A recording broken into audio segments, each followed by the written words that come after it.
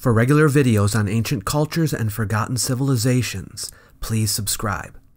Recently, I released a video on the greatest archaeological discoveries pertaining to ancient history for 2022. But in this one, I want to share with you what I think are the greatest historical discoveries pertaining to ancient history for 2022. A historical discovery would be something scholars have found after examining an ancient artifact or document. This includes scientific testing.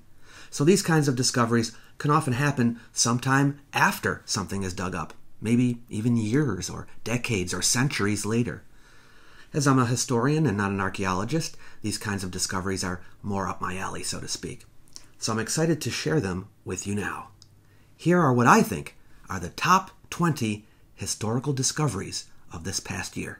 Number 20, God of Palmyra identified.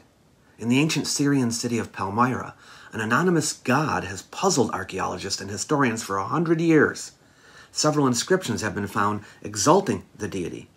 But in 2022, we had a breakthrough regarding the identity of this deity. An archaeologist discovered around 2,500 inscriptions in Aramaic on various architectural elements in Palmyra. 200 texts dating from the 2nd and 3rd centuries contain phrases such as, "He whose name is blessed forever, Lord of the universe, and merciful." These phrases were similar to those used in 1st millennium BCE temples in ancient Mesopotamia to give thanks to various deities, including Marduk Bel, Nabu, Hadad, and Nergal. These findings suggest that the anonymous god of Palmyra was actually not one god, but multiple deities, indicating a polytheistic religious tradition in Palmyra. Number 19, function of Bronze Age European daggers determined. Copper alloy daggers, widespread in Bronze Age Europe, have long been a mystery for archaeologists. Many believed they were ceremonial objects used in funerals to show the status of the deceased. Others thought they may have been weapons or tools. But a new method, developed by an international team, allowed the extraction of organic residues from 10 such daggers found in Pragato, a Bronze Age site in Italy. The study revealed that the daggers were used to process animal carcasses, including the slaughtering of livestock and butchering. This novel method enables the analysis of a wide variety of copper alloy tools and weapons from anywhere in the world. Number 18, Maya tooth sealant determined. Did you know the Maya were interested in showing off gemstones on their teeth? But how did they get them to stick on? A recent study suggests they may have used plant-based adhesives to fix the gemstones to their teeth. From the analysis of 8 teeth found in burial sites across the Maya world, researchers found 150 organic molecules common in plant resins. Statistical analysis revealed the sealants could be separated into 4 groups based on their location, suggesting local practitioners each had their own recipes. Most samples included ingredients found in pine trees, which other research suggests can fight bacteria that causes tooth decay. And 2 teeth showed evidence of sclareolide, a compound with antibacterial and antifungal properties. Oils from mint plants were also used as adhesives. Number 17, quarry for baths of Herod discovered. Herod the Great, the king of Judea in the 1st century BCE, was known for his luxurious tastes, including his famous calcite alabaster bathtubs. Previously, we believed Herod imported his baths from Egypt, but in 2022, this was shown to be wrong. A calcite alabaster quarry in the Teomim cave in Israel was found to be the source of these royal artifacts. Researchers used 4 analytical methods to determine the origin of the artifacts and found that the calcite alabaster from Israel could be distinguished from that of Egypt. The discovery confirms that the calcite alabaster industry in Judea in the 1st century BCE was developed enough to serve the luxurious standards of King Herod. Number 16, history of Curia Pompeia established. The Curia Pompeia was an important meeting place for Roman senators during the Roman Republic. It was believed to be built during the time of the famous Roman general Pompey the Great. But a recent study has found that the site was constructed in multiple phases. This was determined through the use of archaeometry, a scientific discipline that uses physical and chemical analysis techniques on archaeological materials. Archaeometry tells us about the stages of a construction of a building and was successfully applied to study the place here where Julius Caesar was buried. The study analyzed samples of mortar from the site and found that it was constructed in 3 distinct phases: during the time of Pompey in 55 BCE, under Augustus Caesar around 19 BCE, and in the early medieval period. Number 15, Pompeii genome sequenced. No relation to Pompey the Great. Have you wondered what the unfortunate victims of the Mount Vesuvius eruption at Pompeii looked like? Were they fit, or did they suffer from diseases like us? Well, the remains of a man and a woman were found in the house of the craftsman in Pompeii in 1914. For the first time, though, scientists have now been able to sequence the genome of a victim. While DNA was extracted from both the man and the woman, the scientists were only able to sequence the man's entire genome. The genome revealed that the man, aged 35 to 40, had dark hair, brown eyes, and a genetic predisposition for baldness. He had been infected with several parasites, including tapeworm. It also showed that he may have had tuberculosis before his death. The genome provided valuable insight into the lives of Romans, and it shows remarkable similarity with modern Italians. Number 14, new light on the origins of domestic chickens. Yes, chicken and rice may have been inseparable since the early days of human civilization. Yeah, that's right. 2 new studies have offered insights into the domestication of chickens and their spread across the world. The studies suggest that the birds were domesticated in Southeast Asia around 3,500 years ago in rice fields and were transported westward not as food, but as exotic or revered creatures. Chickens did not arrive in central China, South Asia, or Mesopotamia until 3,000 years ago. Chickens and rice cultivation then spread across Asia and Africa in tandem, with people possibly viewing chickens as sacred creatures. Chickens only arrived in northwest Africa between 1100 and 800 years ago, and in Mediterranean Europe no earlier than 2,800 years ago. Number 13, mystery of Roman lopsided dice solved. People have been rolling dice for thousands of years, and the Romans were particularly fond of dice games. The Romans believed the gods influenced the outcome of the dice roll. But Roman dice were often asymmetrical and biased towards the numbers 1 and 6. Why? Was it for cheating? Well, in a recent study, researchers enlisted psychology students to place pips on reproductions of blank Roman dice, and found that most students placed the 1 and 6 pips on the largest opposing surfaces of the lopsided dice, just as the Romans did. This suggests that both groups involuntarily chose this configuration rather than making a conscious effort to cheat and stack the odds in their favor. Number 12, lost city of Natunia found. The city of Natunia, believed to be in the modern-day Kurdistan region of Iraq, was known only through its coins, but no one knew where it was. An archaeological site in Iraqi Kurdistan, which was excavated between 2009 and 2022, has now been identified as Natunia. A 2,000-year-old fortress called Rabbana Merkuli is located there in the Zagros Mountains and is nearly 2.5 miles long, with 2 smaller settlements and a religious complex. The fortress was on the border of Adiabene, a minor kingdom that paid tribute to the Parthian Empire around 2,000 years ago. Within the fortress, entrance wall reliefs depict life-size carvings of an anonymous ruler. Researchers believe that this unknown ruler could be the direct descendant of Natunisar, the ruler of Natunia. This is not certain, but it seems to be a strong possibility. Number 11, ancient Chinese bronze recipe determined. Bronze is made from copper and tin, right? A 2,300-year-old text from China, the Cao Gongji, talks about 2 elusive ingredients, jin and shi, for making bronze. The recipes, which were part of a larger text called the Rites of Zhou, had confounded researchers for more than 100 years as they believed the ingredients translated to copper and tin. But in 2022, researchers, after analyzing the chemical composition of ancient Chinese coins, have determined that jin and shi are likely pre-mixed metal alloys. One was made of copper, tin, and lead, and the other copper and lead. The findings suggest bronze making in ancient China relied on mixing alloys rather than pure metals. Number 10, Maya rubber balls made from the dead. Have you wondered what happened to the Maya leaders after their death? Well, researchers from Mexico's National Institute of Anthropology and History found 400 urns containing human ashes, rubber, coal, and plant roots while excavating the Tonina temple complex in southern Mexico. The urns revealed a startling secret.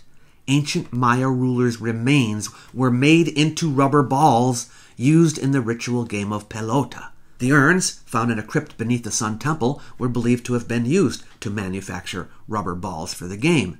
Inscriptions on the 3 scoring hoops at the site suggest that 3 ancient dignitaries were taken to the Cave of the Dead, where they underwent a 260-day process of transmutation before their remains were used to make the balls.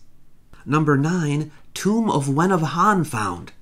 Systematic excavations and investigations on a mausoleum located at Zhongtun village in the ancient city of Xi'an was discovered in 2006. But new research done there has traced the tomb to that of Emperor Wen, also known as Lu Heng, who reigned between 180 and 157 BCE during the Western Han dynasty. Emperor Wen of Han was an important figure in Chinese history. His reign, along with that of his son, Emperor Jing, is remembered as a time of peace and prosperity. Thanks to this discovery, we now know where all 11 Western Han emperors are buried in the area. Number 8, mass migration into Britain discovered. Have you wondered, how did Celts like Boudica come to live and rule in Britain? What was their effect on British culture and food habits? We have evidence of a large migration to Britain that took place between 1400 and 870 BCE, and may have contributed to the spread of Celtic languages. A study analyzed DNA from 793 ancient skeletons and found that around half the ancestry of later populations in England and Wales came from these migrants, who introduced new practices, such as the intentional burial of bronze objects as offerings to the gods. The research also revealed that a gene allowing people to digest raw milk increased rapidly in Britain during the Iron Age, 1,000 years before it did in other parts of Northern Europe. Number 7, origin of the Avars discovered. The Avars were a group of warriors who lived in Europe around 1,500 years ago, after the collapse of the Western Roman Empire. They were eventually defeated by Charlemagne in the late 8th century, but their origins were shrouded in mystery. A recent study suggests that Avars likely migrated from Mongolia to Europe and mixed with the local population. DNA analysis of Avar remains showed that the Avar population was large, and there were continued migrations from Mongolia over time. Even 200 years after the migrations began, the Avars retained a strong East Asian signature. Number 6, root of the Bantus discovered. The Bantu expansion, which saw the spread of Bantu languages throughout sub-Saharan Africa, was believed to have taken place through a corridor in the savanna grasslands 2,500 years ago. Scientists believe Bantus, being an agricultural people, couldn't have survived in the forests of Central Africa. But a new study suggests the Bantu expansion took place about 4,000 years ago, much earlier than previously thought, and in a different direction. The study used linguistic data from more than 400 Bantu and closely related languages to build a language family tree and reconstruct the geographic spread of Bantu speakers. The Bantus migrated through the tropical rainforests of Central Africa. The study reveals that farmers can indeed adapt to rainforests. Number 5, origins of maize discovered. A new study has revealed that over half of the ancestry of the ancient Maya civilization can be traced back to migrants who arrived from South America around 5,600 years ago, bringing with them new varieties of maize that sustained the Maya culture. The study analyzed remains from 2 rock shelters in Belize and found that the Maya have inherited more than half of their DNA from this influx of migrants from the south, with the remainder coming from ancient hunter-gatherers and ancestors of people in the Mexican highlands. Analyzing the dental remains of the new migrants, scientists found maize consumption went up from 10% in the ancient hunter-gatherers to 50% in the migrants. This is the earliest evidence of maize being used as a dietary staple. Number 4, ancient Iberian tribe found to be Basque ancestors. The Vascones, an Iron Age tribe from northern Spain, have been believed to be the ancestors of modern Basque people, and would have spoken a language called Proto-Basque. But for a very long time, we believe the Vascones were illiterate, with no writing system. A bronze hand found by archaeologists in Spain, known as the Hand of Irulagi, challenges this long-held belief. The hand contains the oldest written example of Proto-Basque. 5 words inscribed on the hand, written in 40 characters, suggest the Vascones knew how to write. The first word, Sorioneku, is a forerunner of the modern Basque word Zorioneko, meaning good luck or good omen. The discovery may change how scholars view the Vascones and their use of writing. Number 3, continuity of Minoan civilization found. For a long time, we believed that the Minoan civilization on the island of Crete underwent a significant cultural change because of a Mycenaean invasion around 3,500 years ago. The Minoans adopted a new language and economic system, burial customs, dress, and drinking habits from the invading Mycenaeans. But recently, researchers found evidence of significant continuity in everyday practices, including the use of obsidian tools for harvesting crops, suggesting that the population had largely remained local and of Minoan descent. The researchers believe that while the Minoan elites were aligned with Mycenaeans, most people continued to live their lives in much the same way as before, leading to a more complex political situation on the island. Number 2, lost branch of the Nile discovered near pyramid. Wouldn't it be easier to build the pyramids if the construction materials, such as limestone and granite blocks, could be transported along a waterway? Researchers have found evidence that a now-defunct arm of the Nile, called the Khufu branch, once flowed near the pyramids of Giza, making it easier for the ancient workers to transport the limestone blocks used in the construction of the Great Pyramid. The researchers used sediment cores, pollen grains, and other clues preserved in the desert soil to reconstruct the history of the Khufu branch of the Nile over the past 8,000 years. The branch dried up completely around 600 BCE. Number 1, ancient star map found inside medieval manuscript. Hipparchus, a 2nd century BCE Greek astronomer, is believed to have made the earliest known attempt to chart the entire night sky, at least in Europe. But the star catalogue of Hipparchus was thought to be hypothetical, with no actual evidence of its existence. We only find references to it in the literature. But in 2022, a team of researchers discovered a fragment of Hipparchus' star map concealed beneath the pages of a medieval manuscript. The book Codex Climaci Rescriptus at St. Catherine's Monastery in Egypt was hiding the star catalogue. The researchers used multispectral imaging to reveal the coordinates of the stars. So there you have it, the 20 greatest historical discoveries of 2022. But I probably should address a purported historical discovery from this past year that I did not include, and you may be wondering about.